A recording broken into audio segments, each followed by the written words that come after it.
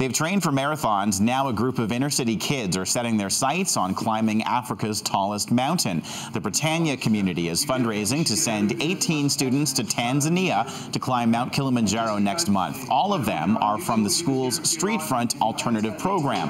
The students in grade 9 and 10 are looking forward to the challenge. They're already in great shape because running and outdoor activities are a big part of their curriculum.